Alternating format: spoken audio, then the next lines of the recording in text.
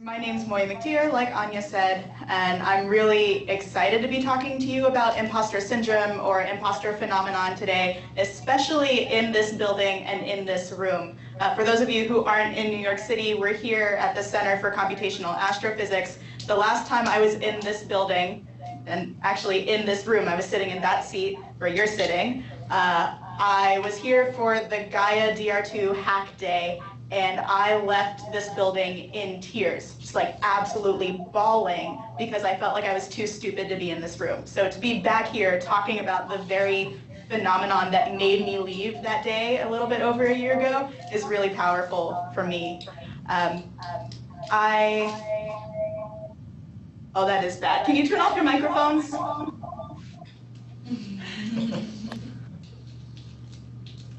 Thank you. Oh, that's so much better. All right, thank you. I'll tell you when you can turn them back on so we can do the discussions.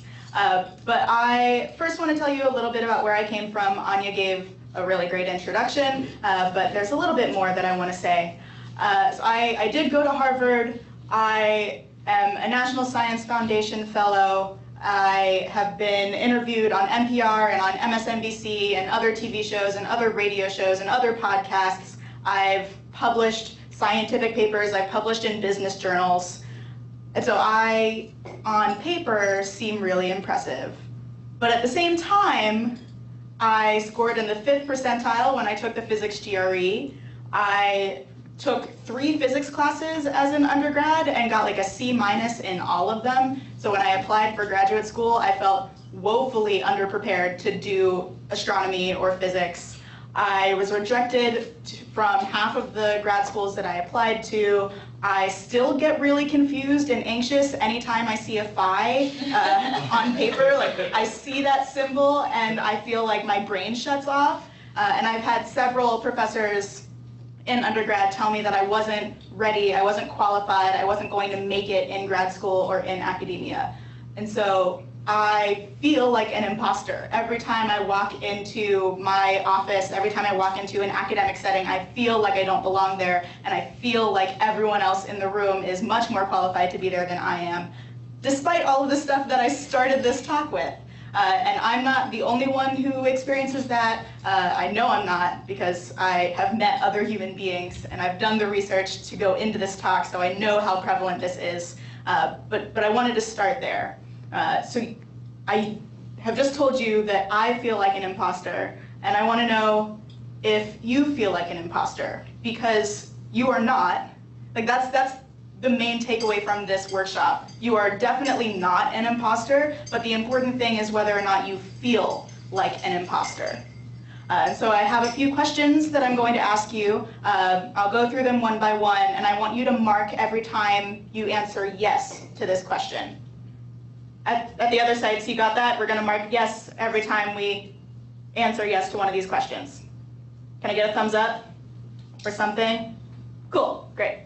So the first question, do you feel like an imposter is the important thing. The first question is, do you often attribute your success to luck? Do you feel like you have achieved all you have? Do you feel like you are where you are today because you got lucky? If you say yes, then mark a tally or a check mark or something. Give you some time to think about it. Look back through your mind's timeline and think about how lucky you think you are. This is on the links you sent us from earlier? Yes, this is, but the question in the first link is actually going to be how many times you answered yes. Okay, so these takes are just on our own, not on your own. Okay, perfect. Yeah. I'll let you know when you have to answer all of the links I sent you. At the other sites, do you have computers? Do you have access to the links that I sent? I see nods. That's good. Thank you. The second question is, do you think you've tricked people into thinking that you're smarter than you really are? Do you feel like the people around you don't know that you're secretly an idiot?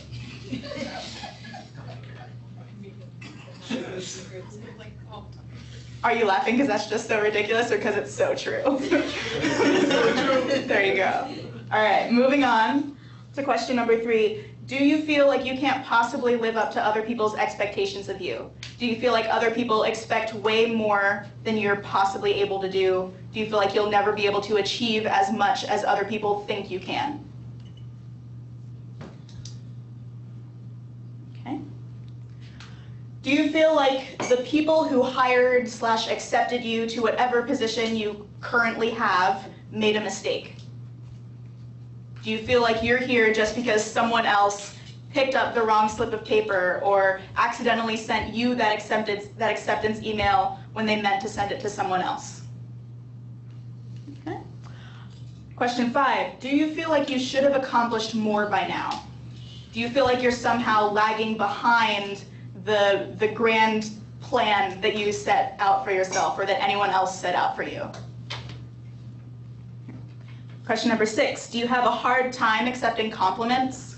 When someone says, hey, you did a really great job, or hey, you look really nice today, or whatever it is, do you get really uncomfortable? Do you have a hard time knowing what to say back?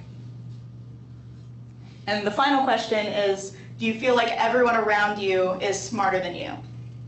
Do you feel like you're the dumbest person in the room wherever you go, or most places you go? All right, so those are all the questions. These are actually taken and paraphrased from an actual imposter phenomenon test by the woman who coined the term imposter phenomenon. Her name is Pauline Clance, Dr. Pauline Clance, and I'll link to that actual test at the end. But for now, I want you to count up how many times you said yes, and I want you to go to that first link, that first Google link, and tell me how many times you said yes. Moiya? Yeah. Sorry, Charlottesville here. We didn't actually receive the links from Lindell. Okay. Well, I can't really send them to you now, but you can put in your information later. Okay. Actually, I will have to send them to you. I can forward them the email. That would be great. Yeah. Do you have Lindell's or Anya's contact information? I have details. Okay. Oh, Robert. Robert will forward the links to you. Okay, Lindell's not here. Oh. You still have my email? I will do it. I will. This is live problem solving right here. But everyone who does have the link, go to that link and answer the questions. And then I am going to hopefully find the results.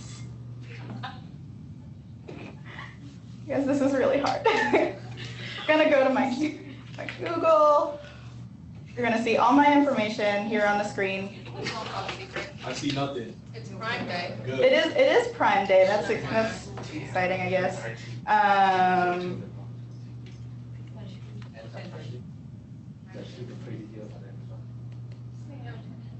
Okay. So here I have the responses. Can you all see this bar graph?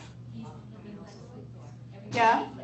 So the vast majority of people who answered this said yes to 5 of those questions.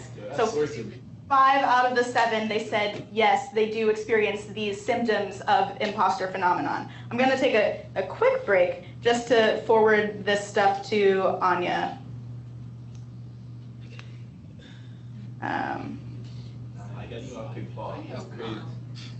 Anya, I don't even have Anya's address. Anya, can you, yeah, go ahead. afury@nrao.edu. Okay. Thanks. Yep. All right, sent it. That should go through. So is this what you expected? No. No? What did you expect? Oh, I thought everybody would have a lot less than 5. Really? Yeah. Okay. Is that because you had fewer than 5? No, I have more than 5. Okay. Oh yeah, this is another thing about imposter syndrome. Like you know that you have all of these different symptoms, but you feel like other people can't possibly be as impostery as you are. So even if you answered yes to 7 or 6 or 5 of the questions, you feel like other people may have only answered yes to like 1 or 2. But this is one of the most powerful things about having a workshop like this. You can see how impostery other people feel. So you can, the people who didn't have these links before, you can put your answers in, and then I'll send out all of this information later. But I'm gonna move on. So we all, most of us, I guess I didn't put 0 as one of the options, but most people said that they experienced at least one of these symptoms of imposter phenomenon. Many people said that they experienced 5 or more. So we all feel like imposters in this room. That sucks, but hopefully by the end of this workshop, you'll have ways to combat those feelings. But first, I want to give you a little bit of background information about what imposter phenomenon is, where it comes from, why it happens, et cetera, et cetera. You may have heard the term imposter syndrome. Some people feel like that's not the best term to use, and so some people prefer imposter phenomenon. I might use them interchangeably throughout this talk. But in all of the slides, it says imposter phenomenon. So what is imposter phenomenon? It's a psychological pattern of feeling like you're a fraud, of feeling like you aren't as great as everyone thinks you are. It is not actually recognized as a psychological disorder by the American Psychological Association. Oh yeah. It's not actually recognized as a disorder, but it is closely associated with other disorders like depression and anxiety. And a lot of psychologists spend a lot of time treating people for imposter phenomenon, even though it's not in the DSM. Was first coined, this term, in 1978 in a paper by Drs. Pauline Clance and Susanna Imes. That original study was actually really cool. I have a link to the original paper later on in the presentation. But they studied 150 really successful women. A lot of them were students, PhD students, who had received top marks in all of their classes and had been told by their professors and recommended by their professors for their academic excellence. A lot of them were also working professional women who had been given accolades by their employers and by other people, well-respected people in their fields. Some of these women were in individual counseling with either Dr. Clance or Dr. Imes, and others were in group counseling sessions. But the one thing that all of these women had in common, aside from the fact that they were really cool and really successful, was that they all felt like they weren't cool and weren't successful, and they thought that they were really stupid. So Drs. Clance and Imes tried to figure out why that was the case, what was leading them to feel like they were frauds in their respective workplaces, and they found a few causes, which I'll talk about later. But since 1978, this has been a pretty popular topic of study. I did a really cursory Google search just to see how many papers have been published with these words in them. And imposter phenomenon and imposter syndrome, they've been studied thousands of times. In thousands of different studies and articles, or at least they've been referenced thousands of different times. And since then, people have studied imposter phenomenon, not just in women, but in among groups of men, people of color, people with disabilities, people with different socioeconomic statuses. They've tried to study this phenomenon along as many different axes as they possibly can to see who is more susceptible to this, what is really the root cause of this phenomenon, what can we do to stop it. That's it. Any questions here? Any questions from the other sites? Moiya, your email still hasn't come through, sorry. I've just sent you an email from my NRAO email when you've got time later. Okay.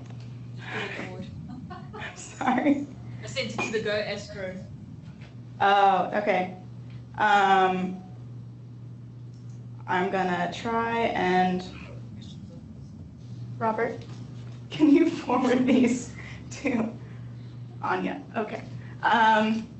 It's really hard to email live while you're giving a talk. Yeah. Yeah, sorry. Just, maybe I don't know how familiar, I guess, with more of the statistical information regarding it is. Like, do you see that more women are affected by it, or more people of race, or? Yeah, this has been this has changed a little as people study it more and as people get more open-minded about what they should be studying. The original study was all about women. I saw a few articles come out fairly recently, in the teens, about men actually getting more imposter phenomenon than women.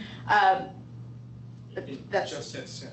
It just said, okay, Anya, Just sent. it The said it's previous- sent. Previous one, you just sent. Great, thank you.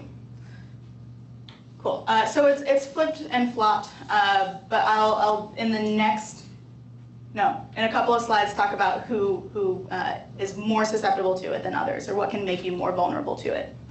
So what causes imposter phenomenon? If it is so widespread, if it's been studied so much, hopefully we know what causes it by now. In the original study, it said that those 150 women, one of a few of the common links between them were that they had kind of stressful young lives. Their parents put a lot of high expectations on them. They had other siblings who their parents openly said were the bright one or the successful one or like the fast one or whatever. And also a lot of stereotype threat went into causing these women's imposter phenomenon. Who here has heard of stereotype threat? Anyone in the other sites? Raise your hand if you've heard of stereotype threat. Okay, a few people. So stereotype threat is this idea that if you have a marginalized identity, especially one that has negative stereotypes associated with it, then you are thinking about those stereotypes as you move through the world. So some stereotypes that affect women are that women are worse at math or women are bad drivers. And so if you are doing a task that is associated with one of those stereotypes, you'll actually perform worse because you're spending cognitive energy thinking about those stereotypes, trying to not confirm those stereotypes, trying to not worry about the fact that you might be seen as a representative of whatever group you belong to. And so these women in the original study, they were performing worse, they were having worse feelings because of stereotype threat. But since then, those explanations have become more broad. And so most people agree that imposter phenomenon isn't biological. It's not brought on by chemical imbalances in your brain. It's brought on by environment. So there are a lot of things in your environment that can happen to you, that can be foisted upon you, that will make you feel these things. If you have an unsupportive environment, if you have an advisor who doesn't know how to praise you correctly, if you have a parent who isn't very supportive and who will openly tell you that your sibling is smarter than you are, that's going to lead to imposter thoughts. If you are in a situation where people have unrealistic expectations for you, including yourself, if you expect that you're always going to get A+, or you're going to run a mile in 4 minutes, or whatever task you're trying to achieve, if you set unrealistic expectations for yourself, or if others do, then you'll experience imposter thoughts.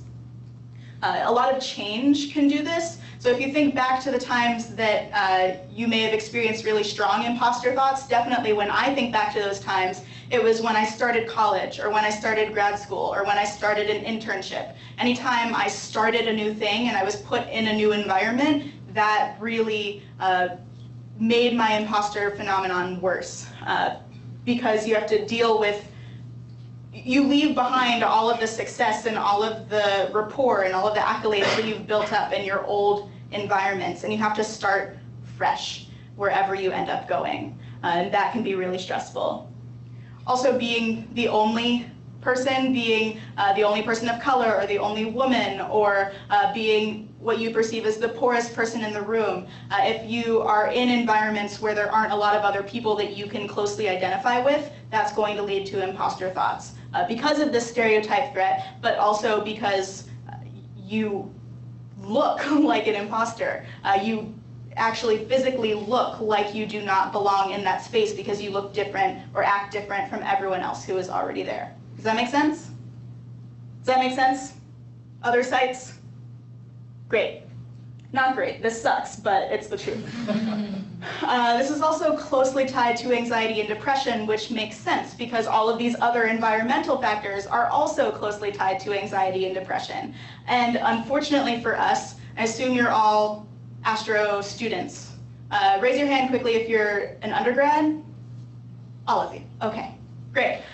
So most of you are undergrads or grad students, and unfortunately, our community has a very close tie to unhealthy mental states, things like anxiety and depression. So this is from a report that came out last year that showed that especially it showed that grad students have really high rates of anxiety and depression, I think more than 6 times higher than the national average. And so if you put a bunch of people who already are more at risk for anxiety and depression, and you put them in these really unsupportive environments, they're going to get imposter phenomenon. They're going to have imposter syndrome. Does that make sense? Any questions? Cool. So if this is what causes imposter phenomenon, then who is going to get it? Well, first of all, almost everyone gets it. A really old study, not really old, an oldish study from 1985 said that about 70% of people have imposter phenomenon or will report imposter thoughts. And so, yeah, that's 70% of people who are self-reporting that they feel like imposters, but this study is old and people lie. So I'm sure that there are more people who aren't reporting imposter thoughts, and then everyone left who genuinely doesn't feel like an imposter, then I want to know what confidence pill they're taking. Because I don't think I've ever met anyone who doesn't feel like an imposter unless they're like a Kennedy, I don't know. So it's really prevalent, which is bad, but it can also be really comforting. You can take solace in the fact that you aren't alone and that everyone else around you, you can pretty safely assume that they feel like an imposter too. It's more common in people with marginalized identities, we've talked about that. And it's more common in people who have already achieved a lot of success, which is pretty counterintuitive. But imposter phenomenon creates this cycle where if you achieve something, then other people's expectations of you increase. Sometimes you can't live up to those expectations, and then you feel like an imposter, and it's this really vicious cycle. It's pretty unstable. This is a fun comic that I found where the woman who is the world's leading expert in imposter syndrome starts to say something as if she has imposter syndrome and then catches herself. So even the most successful person who studies this very phenomenon experiences it herself. There are a lot of other successful people that you may have heard of who experienced imposter phenomenon. Maya Angelou, I have some quotes from them. Maya Angelou said, "I have written 11 books, but each time I think, uh-oh, they're going to find out now. I've run a game on everybody and they're going to find me out." So Maya Angelou, one of the best writers of the 20th century, feels like an imposter and feels like she doesn't belong and feels like she's not as good as people think she is. Have you ever read Maya Angelou? She's amazing. Like, of course she's really talented, and of course she deserves all of the success that she's achieved and more. Tom Hanks also feels like an imposter. He said, "There comes a point where you think, how did I get here? When are they going to discover that I am, in fact, a fraud and take everything away from me?" Even Michelle Obama, Queen, feels like an imposter. She said in an interview for her book with BBC, "I still have a little imposter syndrome. It never goes away. That feeling that you shouldn't take me seriously. What do I know?" Well, she's Michelle Obama, so I think she knows a lot, but she doesn't feel like she knows a lot. And so this shows you how common this really is, even in the most successful people that you look up to. Any questions? Questions at the other sites? Word. Okay. How does imposter phenomenon affect your life? Well, it can materialize in a few different ways. Dr. Valerie Young studied imposter syndrome, has a pretty great TED Talk about imposter syndrome, and she separated it into 5 different types of imposters. Of course, this isn't mutually exclusive. You might identify with multiple types of imposter, but this is how she laid it out. So the first one is a perfectionist. You feel like a failure if you make any sort of mistake. If you get an A, if you get like a 96% on a test instead of 102, you're a failure. The next type is the expert. I'm a failure if I don't know everything. If someone ever asks me a question and I don't know the answer, then I'm a failure and I don't deserve to be where I am. The third one, this one is really me. This one hits close to home. I'm a failure if I can't do everything by myself. If I ever need help, then obviously I don't deserve to be where I am. The fourth is a natural genius. I'm a failure if I ever have to work for something. If it doesn't come naturally to me, then I I'm horrible, like I'm a fraud. The fifth is the super person. I'm a failure if I can't do it all. This is especially bad among women who are told this narrative of like, you can have it all, you can be a mom and a professional woman and a model and like a car spokesperson, like you can do everything. And a super person will feel like if they can't actually do all of those things, then they have failed themselves and everyone around them. So imposter syndrome can do a lot of really wacky things, and it depends on which type of imposter you are, and it depends on the environment you're in, because some of them are opposites of each other. It could lead you to either procrastinate or overwork. It could lead you to refuse help, settle for less than you actually deserve. There are a lot of other things that imposter syndrome can lead you to do. And if you do those things consistently, then you end up in a worse place in life. You end up with worse jobs, lower pay, you're more stressed, which then feeds into this cycle of imposter phenomenon. And so these are all really horrible consequences of experiencing imposter phenomenon and not confronting it and not working with yourself to alleviate the symptoms of your imposter phenomenon. So what I want everyone to do now is open up that second link that I sent you. Open up that second link, and I want you to think about a real way that imposter phenomenon has affected you, a real way that it has held you back in life. I put in a few examples. Every single time I go to do a talk and they ask me what my fee is, I cut it in half every single time. And if you ever work in an industry where you have to negotiate your salary, this is gonna bite you in the butt. Like, this is not something you want to go into negotiations with, right? Oh yeah, we're just all writing on the same document. Yeah, everyone's writing on the same document. And this way, especially because, oh, I want to see what people are doing. It's chaotic right now. No, I said I call you bully. Yeah, we saw Anonymous, we saw.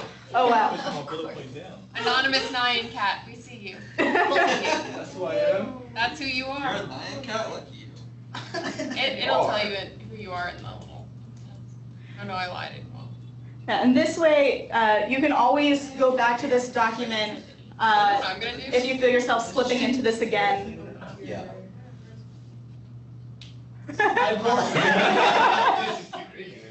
Wait, are they already on it too? Yeah, everyone is writing on this. I'm just going to the next page, guys. I'm just gonna wait a second. I'm just going to the next page. You guys got it. I've been trying to go to the next page, Donovan. It's not working. I don't know about you. I'm on the next page. I am here. Okay. Donovan's on the bottom. My goodness.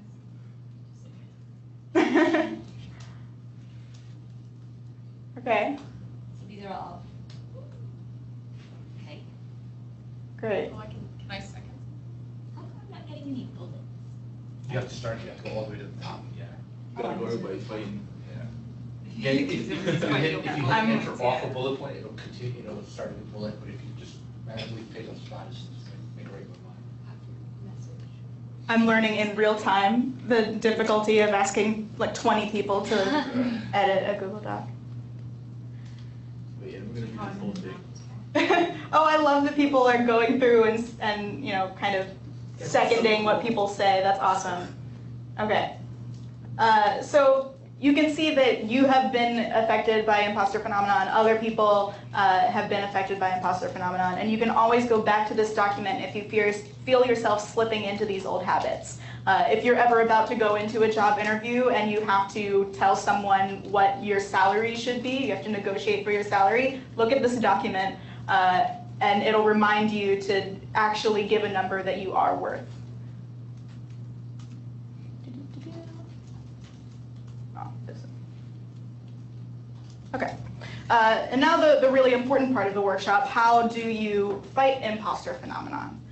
We all have it, we know where it comes from, we know that we are particularly susceptible to it because of the environment that we all share. And we know how it affects our lives, but how can we stop it from affecting our lives? I came up with a little acronym that I think is particularly appropriate for this group, STAR. And when you feel yourself slipping into imposter phenomenon, you can make like a starfish if you are the type of person who believes in like power poses and whatnot. But I have 4 steps that you can take to stop yourself from experiencing really bad imposter syndrome. Even before STAR, a lot of people say that just educating yourself about imposter phenomenon is enough to stop it. And for some people that is enough, but not for everyone. A couple weeks ago, I was sitting in my office and I experienced the worst imposter phenomenon spiral that I've had in years. I'm about to start the 4th year of my grad school program. And so it's been a while since I started a new thing, since I put myself in a new situation. And this was really horrible. And I don't know what set it off, but I remember distinctly feeling or thinking to myself that I knew it was imposter phenomenon, I knew it wasn't rational, I knew that I should stop, but I couldn't. And so being able to put a name to it isn't always enough, and so I want to give you other tools in case you are in a situation where it's not enough. So the first is to set realistic goals for yourself. Whatever you're trying to achieve, be reasonable. You have the power to set your own expectations. And if you set realistic expectations, then you won't be disappointed with yourself later. And so I want you all to take a moment, there's not a Google Doc for this, but I want you all to take a moment to redefine for yourself what it means to be successful. If you are in this program and you're doing research, I don't want you to think that in order to be successful, you have to write a first author paper that gets published in Science, because that's not realistic for everyone in this. Like, if this is your first research experience or if you're an undergrad, that's not realistic. But maybe a more realistic goal for you is to learn something new every week, or to pick up a new skill every day or something. But whatever that is for you, take a moment to think about it so that you can go forward with that in mind.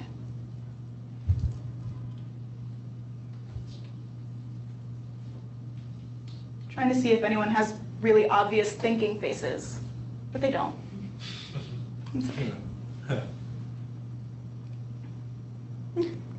The next one is to talk about it.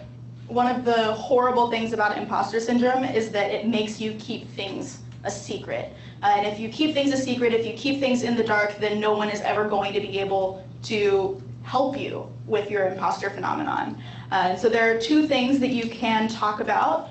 There are many things. There are 2 things that I've specifically said you can talk about here. You can talk about your failures, because if you ever fail at something and you don't tell people about it and other people haven't told you about their failures, then you feel like your failure is the only one, and you feel like your failure is the worst one. And so I want everyone to go to this 3rd link, this 3rd Google link that I've sent out, and I want you to share some of your recent failures. That way you can look at the ways that other people have failed, and maybe you won't feel so bad. Whoever is creating bullet points is a thinky person. They're the real hero. A true hero. Until people add more spaces. That's okay. Everybody can pick a bullet point now, though. Are there enough bullet points? There's like 30 bullet points. There's There you enough. go. And I don't want this to be a thing that gets used today and then never gets used again. There is a pretty good number of people here, and you can make yourselves a community. You can make yourselves a community where you share your failures, and this way, you have a list of other people who are smart and brilliant and successful because they got into their own research programs and they have failed in all of these ways. And so if you continue to add your failures to this list every time you experience one, then not only will you be helping other people, but you'll be helping yourself because you can see all of the past failures. Why did anyone so funny? Change it to like disappointments. I feel like Okay. failed is a sad, deep, dark word. That's the point, though. But yeah. Reinforces the idea that it's a failure. But the whole thing is that everyone does fail at different points in their life. And we don't have to think of failure as the worst thing that could ever happen. We can think of failure as a starting point for, standing back up and trying again, or maybe recreating yourself in a different way. But yeah, we can change it. What have you failed at recently? / how have you been pointed? There we go. All right. Major mood. Never hearing back. They're all mean. There we go. Yeah, and this can be really harsh. This can be really hard to look at. I know when I was making that first slide of my presentation and I was just like staring in the face of some of my biggest failures, I felt really bad about myself. But if you can look at this list that other people have also added to, and you can see that other people are also confronting their biggest disappointments, then maybe that will make you feel better.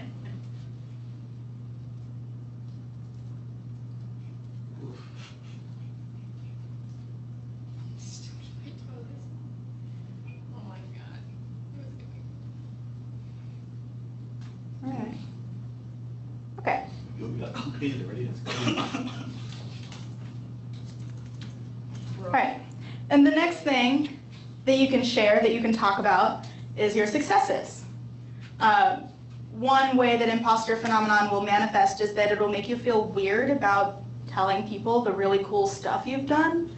It'll make you feel like you're bragging. It'll make you feel like other people will then question whether or not you actually deserved that success.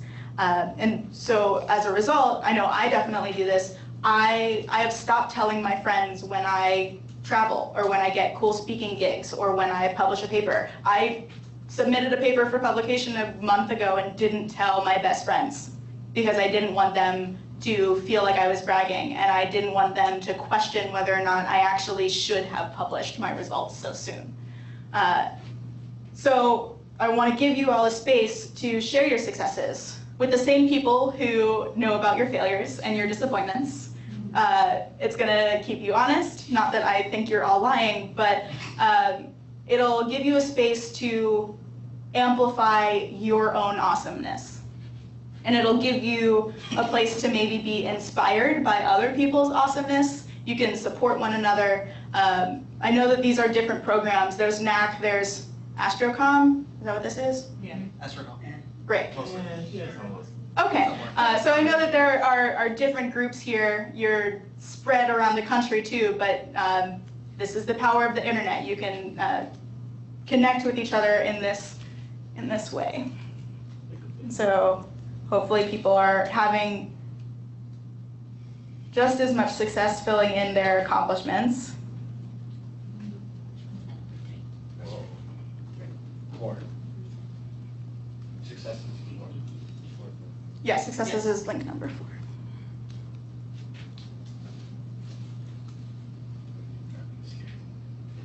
4. Having home chat.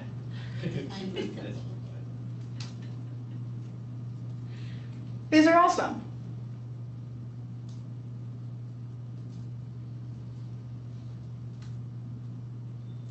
Whoever just negotiated for a better salary, I'd like to talk to you so we can share tips. Really just me getting all of your tips. Credit card APR though. That is a success. You deserve all the gold stars for that.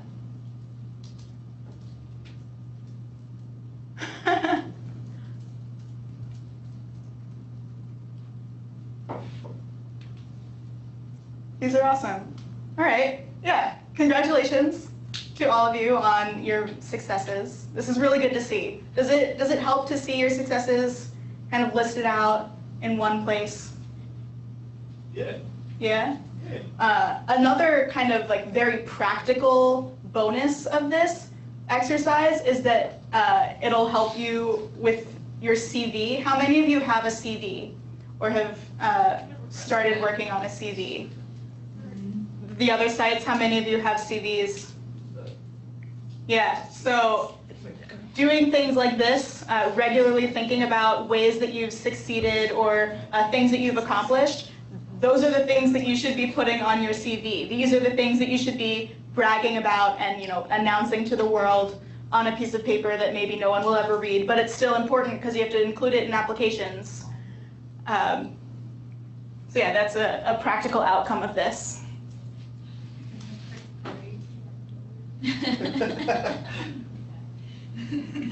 How does this step feel? How does it feel to share your failures? And the other sites, you can turn on your microphones if you have feelings about sharing your failures. Anyone?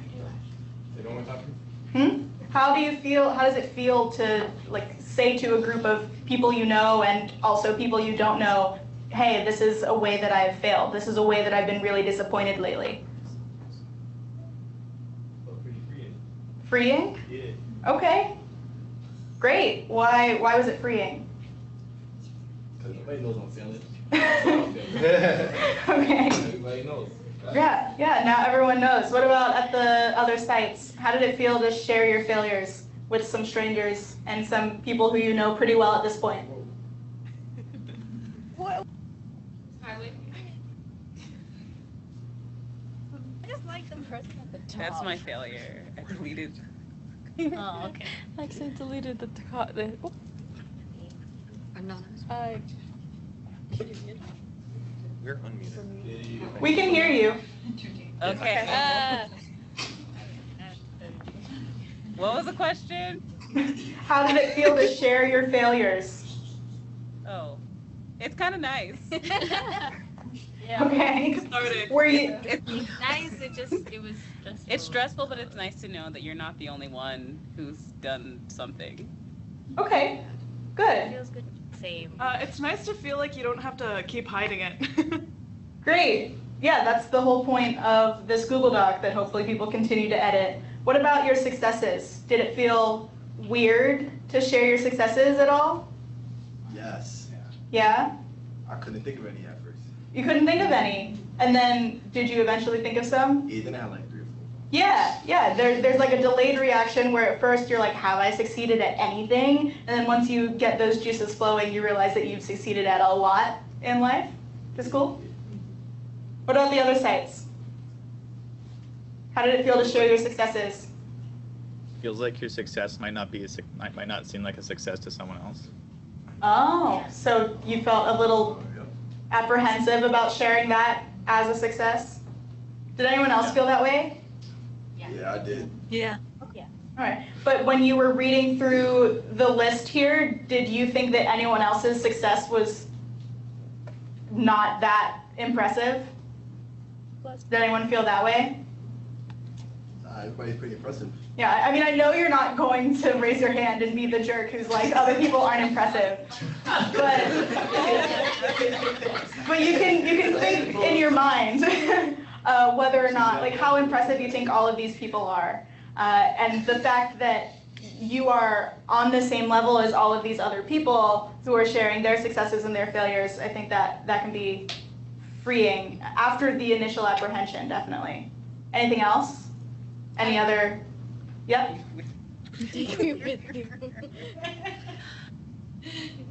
I think to some extent, sharing successes is beneficial, but like if I think like getting a C in my quantum course is my biggest success, and someone comes in here and says I got an A in my quantum course, then I no longer feel successful. Okay. I'm not taking quantum. This is a hypothetical. Okay. But congrats to whoever said they got an A in quantum. That's the bomb.com.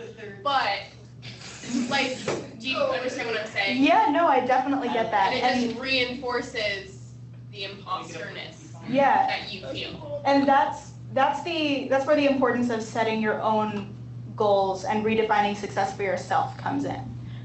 Because for you, if getting a C is a success, and for me it definitely would have been, but I never took quantum because I was too afraid. For me, it definitely would have been a success to get a C. And if I remain steadfast in my own definition of success, then seeing that can still be helpful. Seeing that another person got an A can still be helpful. But yeah, it's hard. It's hard to keep that mindset. Does anyone, yeah. I also was thinking that actually sharing my failures to me is risky. Okay. Do you want to elaborate on that? So I think that depends on experiences that you've had, but Okay, yeah, I mean, this isn't compulsory. You should only share what you are absolutely comfortable sharing. But I did want to provide the space for people to share if they wanted to. Does anyone else feel like they are really uncomfortable sharing their failures? Not easy. I have a question. Okay. Go ahead. Yeah, I assume people can hear me. Yeah, Yes. I'm all the way Yes. out on the. Yes, there I am. Hi. So I think it's a really good experiment here because what you're doing is actually facilitating an environment where people seem to allow themselves to let down the shields on their vulnerabilities and the failures, and be able to kind of admit failure in unison. And I'm almost feeling like this is like a gathering that should happen on a monthly basis in every single institute, where people should get together and admit that they have failed. Yeah, Do you have any experience in that? Like, is that something that people have tried? I haven't done that personally, like, in person, but I was inspired by a few different Twitter threads that I've seen where people have shared like a failure CV, where instead of a CV of all of the internships they've been accepted to and all of the papers they've published and everything else that makes them a rock star, they have a CV of all of the things they've failed at. And I've seen a few of those circulating, and I wanted to make it possible for you to do that in a communal way. But yeah, if you have the space to do this in person, then I definitely encourage that. Cool. I hope that's laughter and not tears. Okay. All right. The fourth thing that you can do. Is there something really funny on the success list? Yeah, you gotta just gotta look at it. Oh, what's happening? Look at it to know. Great. Fantastic. Someone should screenshot that and put it on the failures. Okay, so the fourth thing that you can do to combat imposter syndrome is actually preventative. And so this isn't after you failed at something. This is something that you can do way before, so that if you feel like you're in an imposter spiral, you can take out this thing and hopefully it'll make you feel better. So this is, I want you to remember a time when you were feeling yourself. I want you to make a feeling yourself packet. So some things that can go in this packet are pictures of you when you look particularly fly, or letters of recommendation that you read them and you're like, this person thinks I'm that, or other screenshots of successes, a drawing that you are particularly proud of, anything that you look at or you experience and it makes you like feel good about yourself. Put those in one place, a place that you can access pretty easily. And then when you feel yourself spiraling down into the deep, dark imposter syndrome thoughts, you can take out this packet and hopefully it will remind you of all of the times that you have been really successful. And it'll help bring you out of that darkness by reminding yourself that you did at one point feel like a rock star. Because the only times you put something in this packet are when you feel like a rock star. Does that make sense? Okay, so I want everyone right now, there's no Google Doc, but right now I want everyone to think of the first item that they would include in their packet. And then maybe when you go home, or if it's an electronic thing, you can start to assemble that packet with this first item that you've thought of. For me, my Feeling Myself packet is actually a letter from Tiara. The first thing I put in it was a letter from Tiara that she wrote. Tiara's at one of the other sites for people who are in this room. Tiara, wave. That's her. You can't see me. Yeah, so on my birthday, Tiara wrote me a really nice letter, and in it she complimented me a lot and she made me feel really good about myself. And when I was done, I didn't feel like taking a picture because I was ugly crying, but I did feel just like really confident. And so things like that can go in your feeling yourself packet. Also, this picture of Zendaya can go in your feeling yourself packet because she's great. Yeah, it's really whatever you want. So those are my 4 steps to overcoming imposter phenomenon and feeling like a star, which is how you can remember it. It's to set realistic goals, talk about your successes and failures, I completely skipped over A, ask for what you need. My bad. This is a really hard one. This is something that I did earlier this year with my advisor, where I sat down with my advisor and I told him the types of interactions that I need. I said, this is how often I want to meet with you. This is the type of feedback that I'm open to. This is the feedback that I will respond best to, and the type of feedback that I'll respond best to. And so this is really hard to first think about what you need and think about what will make you a healthy person, and then to ask for that from those around you. But it can have really great benefits. Since then, my advisor and I have had a much healthier relationship. I've also done this with friends and family, partners, these types of interactions that can otherwise be very harmful if they're putting unrealistic expectations on you, or putting you down, or not praising you in the way that you need to be praised or acknowledged. This can overcome that if you put the work into it. Because I think this is actually the hardest step, is asking for what you need. All right, so those are my 4 steps to overcoming imposter phenomenon and making yourself feel like a star. I have other materials that you can read or look at your own leisure, but that's all I have. I wanted to leave a lot of time for questions and other people's tips, because I am not an expert in imposter phenomenon, except for the fact that I have felt like an imposter for 20 years. But all of you are also that level of expert. So that's all I have. Thanks for coming to the workshop. Hopefully.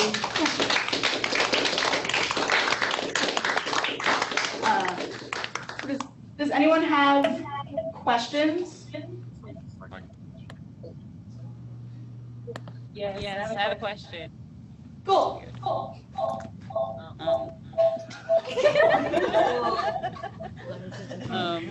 How do you know what you need? That is a great question. Can you still hear me? Yes. Okay, great. I turned off the microphone.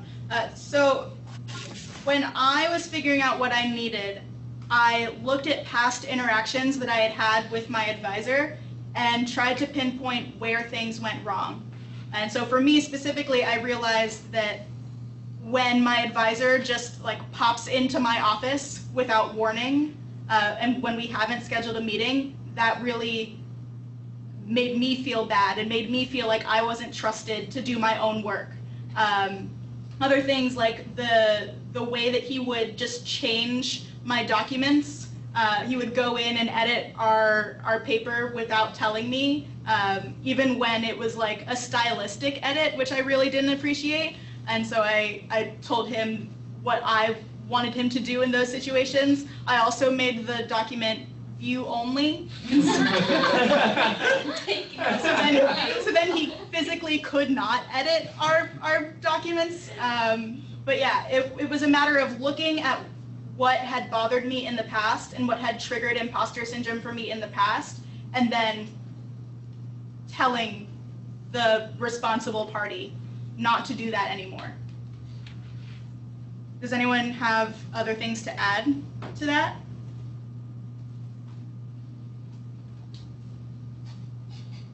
No? Does that seem like something you can do? Hello. Yeah. Hello. Hi. Like bouncing off of that, so it seems like he wasn't very like, he wouldn't take your changes. So like it seemed like you had to make things like view only. Like, is there a way to actually be able to change someone else's behavior without like kind of like, because you're essentially kind of changing your own by like saying view. I just want to know, is there a way to be like make someone else, if you recognize it as a bad behavior, like? Yeah, that came when I asked him not to do things anymore. And so I did tell him that I didn't want him just coming into my office whenever he wanted, and he stopped doing that. I told him how often I wanted to meet with him and that I wanted to be the person to initiate meetings. And so he backed off and waited for me to approach him instead of him coming to me, which made me feel a lot more trusted. And so at the end of the day, you can't control another person. All you can do is tell them what you need and try and make it very clear to them that this is really important to you. And if they're a good person, then hopefully they'll do their best to give you what you need. If they're not doing that, if they're not respecting your wishes, then that's a sign that it's an unhealthy relationship. And if you can extract yourself from it, then you should try. Thank you. Yeah, I know that's not like a magic bullet, but that's because there is no magic bullet for this. Anything else? Yeah. What about for something that would be like the opposite situation, where the mentor is a lot more hands-off and the student is either like afraid or embarrassed to approach for help? What do you do then? Yeah, I've done this in the past because I'm a soloist. That's my imposter type. So if I do have a really hands-off advisor, I'm like the last person to go to that advisor and ask for help. If you know that about yourself, then it's going to be difficult, but what you can do is set norms at the beginning of your relationship. When you first start the research project, tell your advisor, this is how often I would like to meet with you. And there will be times when I won't want to come to you because I feel like I'm stuck and I don't want to admit that I need help. Another thing you can do is find someone that you are very comfortable with, find someone that you do trust a lot, and ask them to do things on your behalf. Even if you're not very close to your research advisor, if there's a person who's in charge of the entire program or a postdoc somewhere, someone that is kind of secondarily associated with the project, then you can ask them to help. You can ask them for help if you're more comfortable going to them than the advisor, or you can ask them to approach the advisor for you. Yeah, these things are difficult, and every single time I've been in that situation, I've left very sweaty, but sometimes it's necessary. Any other questions from the other sites or comments? I'm sure everyone is open to hearing others' tips for combating imposter phenomenon. How about here? What have you done? Say that again. What have you done aside from what I've named to combat imposter phenomenon? Because my list is not the end-all be-all. Yeah. Well, definitely for me, I've always found people that I trust very much, whether that's professors, advisors, coworkers, and then it's just like I'm very open, Great. you know, and so that within that more intimate relationship, I'm very, yeah. Awesome. Yeah. So, what's your name? Anna. Anna. So Anna suggests hopefully you're able to find people that you are very comfortable with and that you trust a lot. And maybe that should be your priority when you enter a new environment. Making sure that you find people that you trust will make things a lot easier down the road. Great. Anything else? So, what I found that's helped me, can you hear me? Yeah. Okay. Just wanted to make sure. I found if I can, like, help other people, like, whether it be in classes or just, like,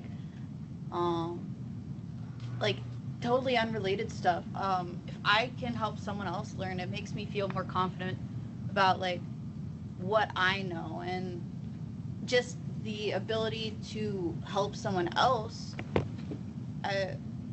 like, just that in itself makes me feel a lot better. Like, yeah. If I can help someone, then I must be doing something right. That's awesome. Yeah, that can be really powerful. And to build on top of that, because you mentioned helping people with things that are kind of unrelated to what it is you're doing, if you can build up small wins, if you can put yourself in situations where you know you will succeed, then that will help build your confidence. Sometimes when I'm making my to-do list for the day, I put things on like, answer this email. When I'm having a really bad day, the to-do list is like, put on pants, right? But like even building those small wins shows me that I can get things done, and that helps me build my confidence. Great idea. Anything else? I have a question. So a lot of times when the barrier to me initiating a conversation about like feelings of imposter syndrome is I feel like I'm just like shamelessly asking for like fishing for compliments. Yeah. Yeah. And I don't know how to start a conversation about it without it like going in that direction. Because a lot of times when I do tell people like I feel like I am an imposter, they'll take it as an opportunity to tell me how great that they think that I am, whereas that is not always helpful. Okay. So what would you want in that scenario if not someone telling you that you're awesome? I think it would be helpful, just like how we, what we just had, like talking about having them share that if they had similar experiences would be really helpful. Okay. Or offering solutions. Great. Yeah.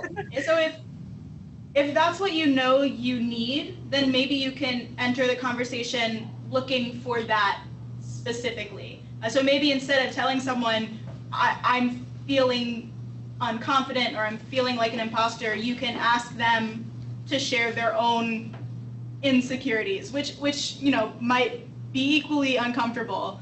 But you can also form relationships with your friends or coworkers or whatever, where you establish a set of norms where if one of you goes to the other and says, hey, I'm feeling like an imposter, then the other person knows what you need in return. Or I've heard of relationships where they've explicitly talked about it beforehand so that they know what the other person needs. So I have one friend who, whenever she goes to her partner and says that she's feeling like an imposter, her partner will fight it with facts and fight it with not necessarily compliments, because it's not all like, you're so pretty, you're so great, but it's specific examples of things that show that the imposter syndrome, that the imposter thoughts are irrational. So developing that relationship with someone might be really beneficial for you and others. Does that make sense? Yeah. Does that feel really hard to do? Yeah. I feel like if you find the right person who you like trust enough, but also who you feel like you're close enough with that you can reasonably expect that from them, that would be really helpful. Yeah. One thing that has always struck me is that when I go to my partner who is not an academic and I tell him how I feel about that I feel like I can't do astronomy well, it doesn't matter what he says, I'm not going to feel better because he is not an astronomer, and so I feel like he's going to think that I'm impressive no matter what, even if it's wrong. And so finding someone else who can feel like an imposter in the same way that you feel like an imposter can help. So maybe that's where you should start looking, or where anyone could start looking for that type of relationship. Moiya, I just want to connect to what you were saying about, you know, sort of finding evidence for something. It's a strategy that I have found works really well for me. Because I work in project management, it's like black or white. So, you know, I say to myself, well, you know, if this is what you're thinking, then you need to be able to produce like evidence that, you know, to support why you're saying you're an imposter or why you feel that way. And if I can't you know, sort of provide like an email telling me I suck, or, you know, a conversation with somebody saying, oh, that project took too long, or went, you know, then I'm actually just lying to myself. And it's, you know, that's me in imposter syndrome. That's awesome. Yeah, that's a really great way to look at it. The people here are all scientists, or we exist in an academic realm. And so in almost every other part of our lives, we won't believe something unless it comes with evidence. Maybe you can start using that same lens to view your own imposter thoughts.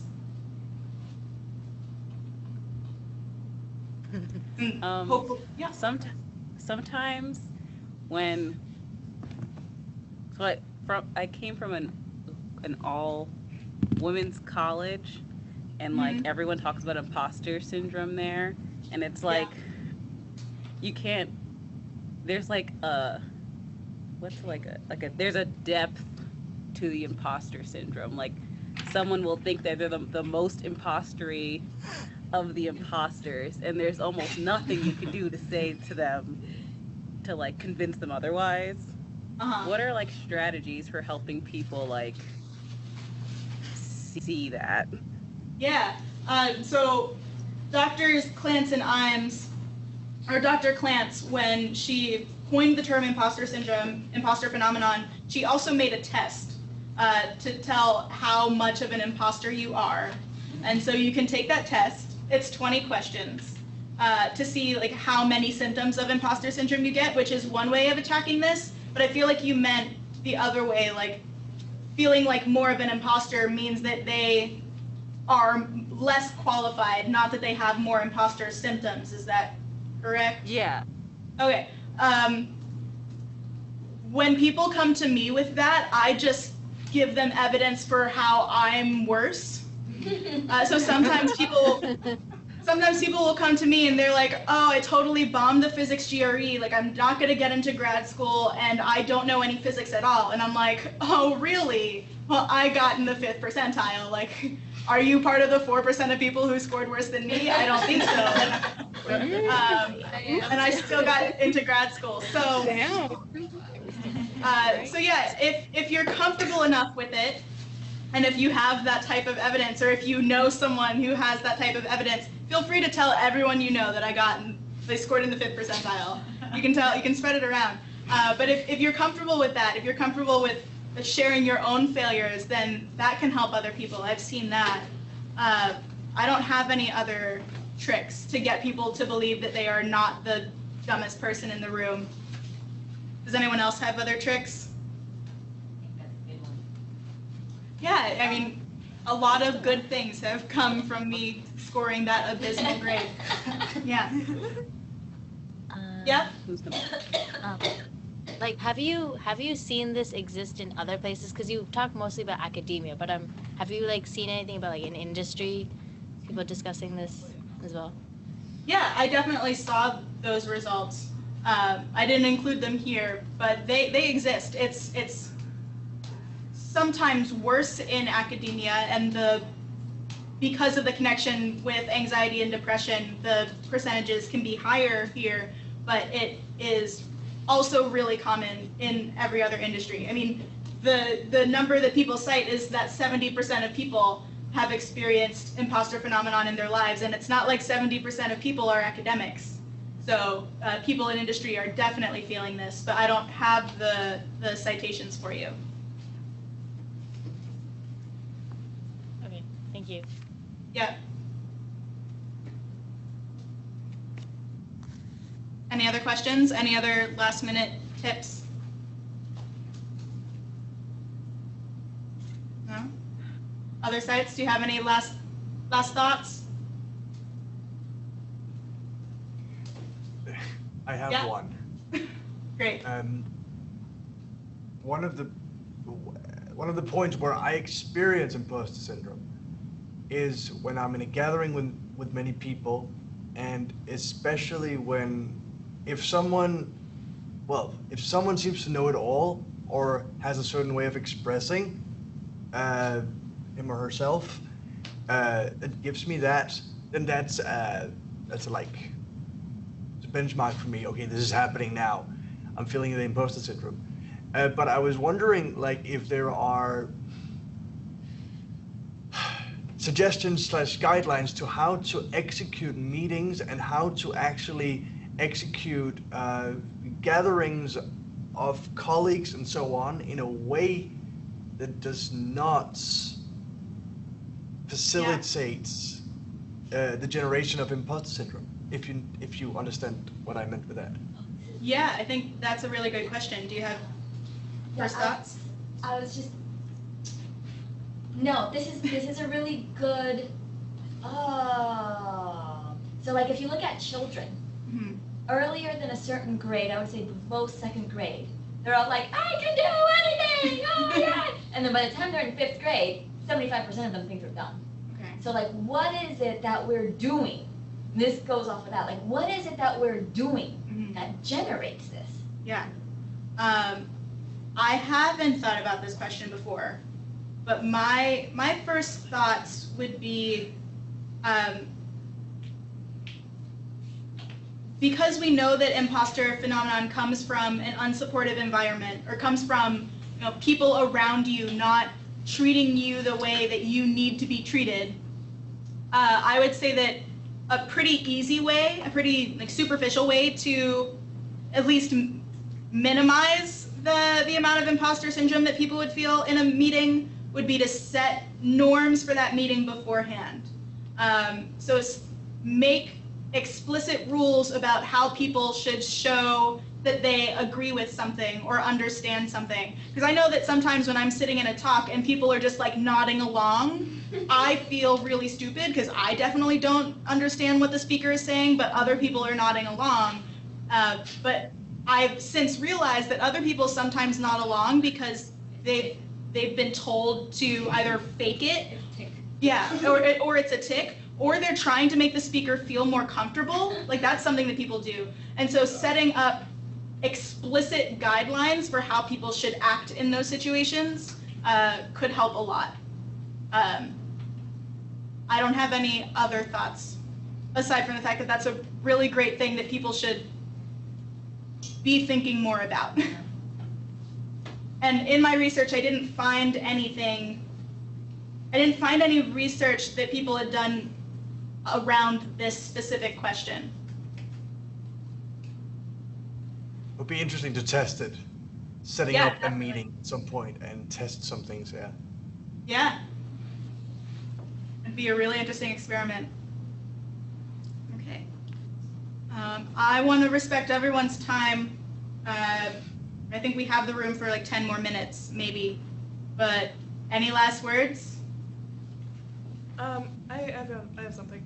Great. I think one thing that's been really helpful with me in the past is when my mentors and advisors are very open about mistakes they've made or like ways they've failed, or even one thing that my advisor at my home institution does that's super helpful is when she's writing an email, she will like allow her full train of thought to go on in the email, which sometimes makes them really long.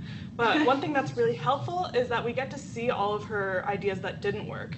And she'll say like, I think we should do this. Maybe actually, I don't think it's gonna work because of that.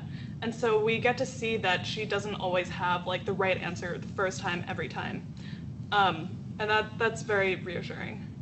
Definitely. Yeah, so the people who are supervising us or advising us, they have a lot of power to affect our imposter phenomenon as students and as advisees. So like letting your advisors know that they do have that power can really change your environment and can change the amount of imposter phenomenon that you experience. All right. I think that I didn't see anyone else with their hands up.